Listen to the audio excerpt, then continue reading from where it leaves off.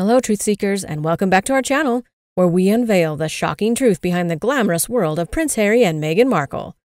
Today, we're diving into the drama that's got Montecito buzzing, tongues wagging, and Meghan Markle shedding a tear or two. Oh, the intrigue.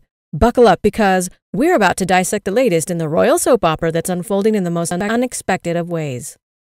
But before we move on to any further details, I would love to thank you all for your enormous love and support, and in case you haven't subscribed, what are you waiting for, guys? Hit the subscribe button now, and don't forget to press the bell icon.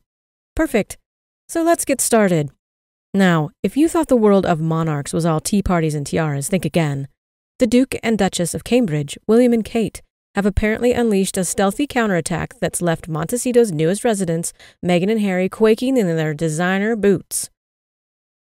Meghan's 42nd birthday came and went, but what's this? Not a peep. Not a whisper, not even a royal eyebrow raise from the senior royals. Ouch. Now, I don't know about you, but I can almost hear the sound of Meg's heart shattering like fine china. Oh, the drama, the betrayal, the hashtag Meghan deserves better is all happening, folks. But wait, there's more. Our royal expert du jour, Hilary Fordwich, has a theory that's juicier than a ripe Windsor grape. She's claiming that the Cambridge duo not only ignored Meghan's birthday, but they definitely snubbed her. Oh, the audacity. Because apparently last year, they were all about the love, posting birthday wishes with a photo and all. But hold your horses, it gets spicier.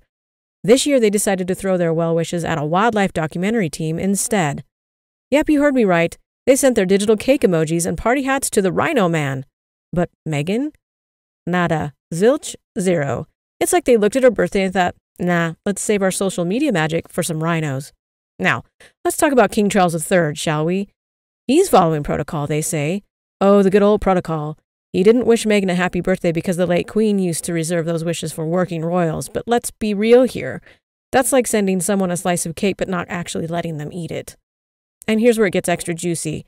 Hilary Fordwich has an opinion on this too. She's basically saying, sure, he's following protocol, but he doesn't have to. He's the king, for crying out loud. He could update the rule book, toss it out the palace window, or he can even invent a new version of Happy Birthday. The possibilities are endless. But what's the tea, you ask? Well, Hilary thinks this whole lack of birthday love is a neon sign pointing to a frosty relationship between Meghan and the monarchy.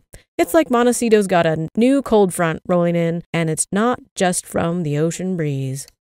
So what do you think about this news? As always, these are my controversial opinions, and I'd love to hear yours in the comments below. Until then, stay tuned for more shocking stories and scandalous exposés on our YouTube channel. Remember to like and share, and subscribe to stay updated on the latest. Thanks for watching. We'll see you again for more fascinating news about the royal family. Bye for now.